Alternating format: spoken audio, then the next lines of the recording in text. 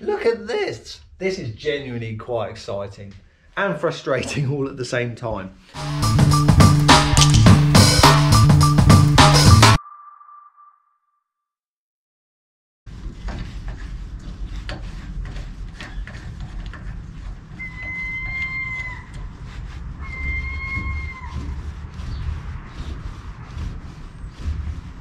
Too early in the morning to use the rattle gun. Don't think the neighbours would like that.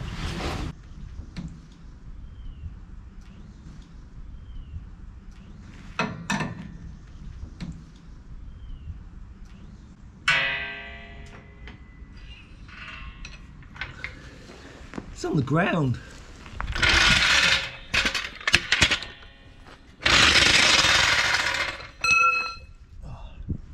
Ride height's all to pot, isn't it? Never mind.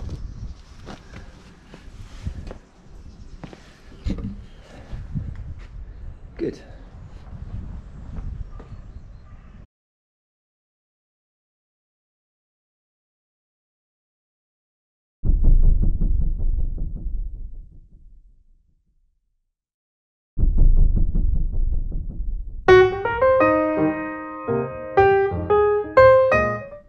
Okay, let's look up roll cage.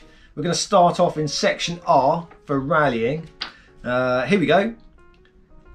Safety 48.10.1. Have as a minimum a ROPS complying with K.1 section K appendix 2 drawing number 5 or 6. Now let's start off with ROPS. What does ROPS stand for? It stands for roll over protection system. It needs to comply with K1. Now K in the blue book is all about safety. And in there we have all the different sections regarding what roll cage that you need, because obviously every different type of motorsport needs or requires a certain type of roll cage. Now for our rallying we need drawing number 5 or 6. 5 or 6, there we go, look. As a minimum. But it also, wait for it, and longitudinal door bars complying with K.1.3.5b side protection from appendix K drawing number 9. Look at that. So it's got dash bar, door bars, and the bar that goes across the back between the rear brace. That one there, look. Now, the good news is we've got all of that and more in this cage.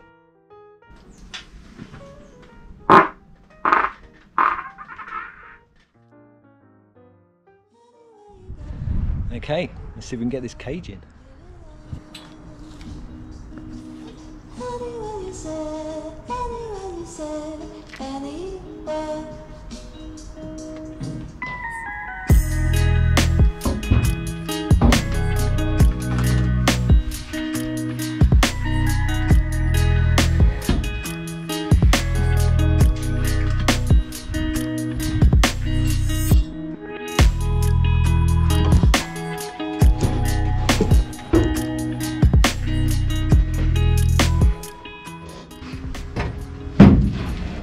The last time I tried to put this cage in, there wasn't even a roof.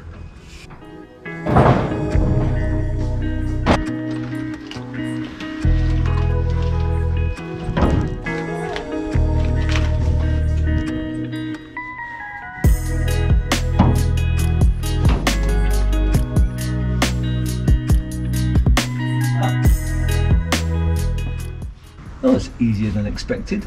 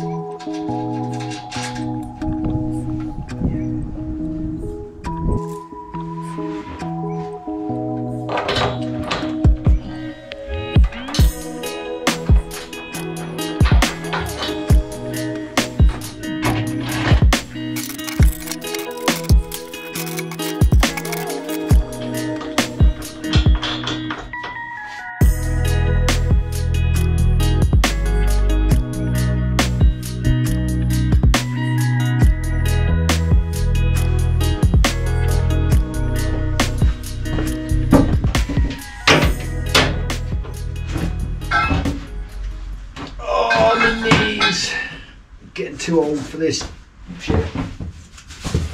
What film's that from?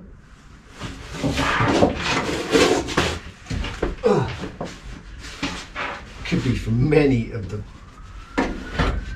films. I'm getting too old for this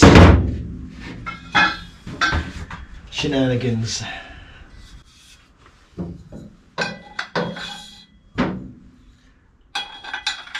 I've still got to drill these,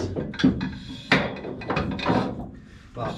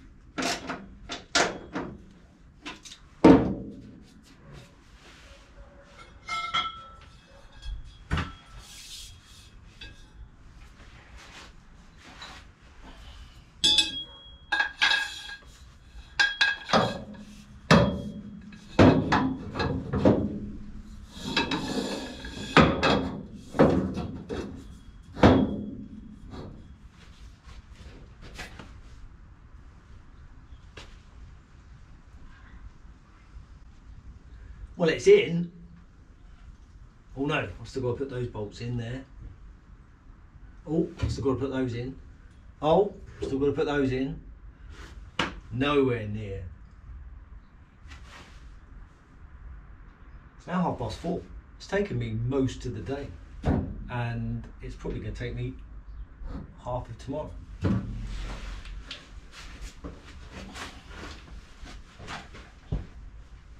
The next day. Well, I'd like to say the cage is in, but it's not. So all the anchor points are now, everything's bolted in. All I've got to do now, excuse the noise from my neighbour, is I've got to drill all these. Right.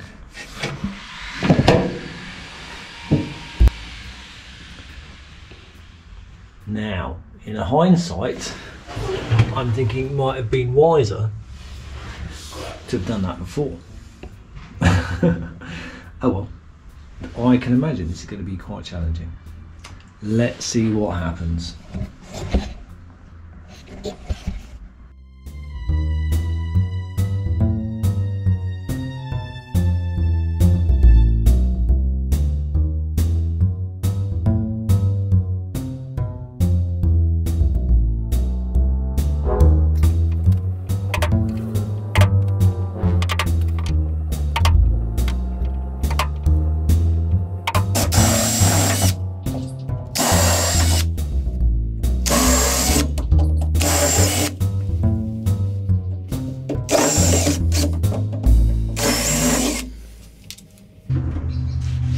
Can you hear that? Spitfire.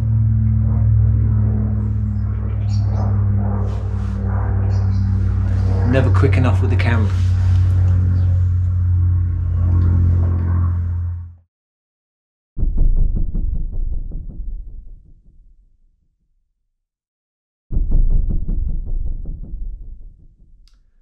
And that's where the footage runs out, I'm afraid, because I've lost it or accidentally deleted it or something like that. Sorry about that, but I have a plan. But in the meantime, I'd very much like to thank those that made a contribution and sponsored the fire suppression system for the Rally Mini. We've actually met that target now. And I am not only humbled, but gobsmacked at your generosity. Thank you very much. I'll be placing an order for that this week. And be sure, when it arrives, we'll certainly do an installation video. Right, so back to the footage of fitting the roll cage. Talking about sponsorship, those that are Patreons and other sponsors, I do a midweek update just to let everybody know what's happening and what's going on. So I'm going to go back into the archives and I'm going to show the footage that I send out to our sponsors when I did the roll cage. The quality's not brilliant, but you'll get the gist. Okay, run VT. Hello and welcome back to another mid-week update for our sponsors and teammates. So unfortunately it hasn't been a very productive day, but there is some good news. Sorry, hasn't been a very productive week, but I've got some good news. The roll cage is now officially in. Gee whiz, I mean, say I got the cage in last week, but what I didn't have fitted was the door bars and the dash bar. Massive mistake on my behalf. What I didn't do during the dry build, I didn't drill and bolt these bolts, do this. I just put the sleeves on and went, yeah, that'll be fine. Wow. Yeah, I really should have drilled those. I should have assembled it inside the car, marked the holes, taken the whole thing back out again, and then drilled the holes so that when I assemble it again inside the car, I can do it. So, but what I've had to do now is to drill the holes while it was in the car. Yeah, very hard. And silly things like here. So obviously, you could just waz a drill straight down there and hope that it lines up with the hole at the bottom. In some sort of angles like that, you can easily make a mistake. So what I was doing is I was using my whatever these are called. What are these bad boys called? Because they're 10 mil, so you put a 10 mil one end in, it's like a center punch, but it's exactly in the middle of the hole. I was doing that on all 4 sides of the tube, but of course then I was hoping to drill it, but of course I couldn't drill it, so I went out and I bought one of these, my new favourite tool. It's going to work. Anyway, that allowed me to get access in between.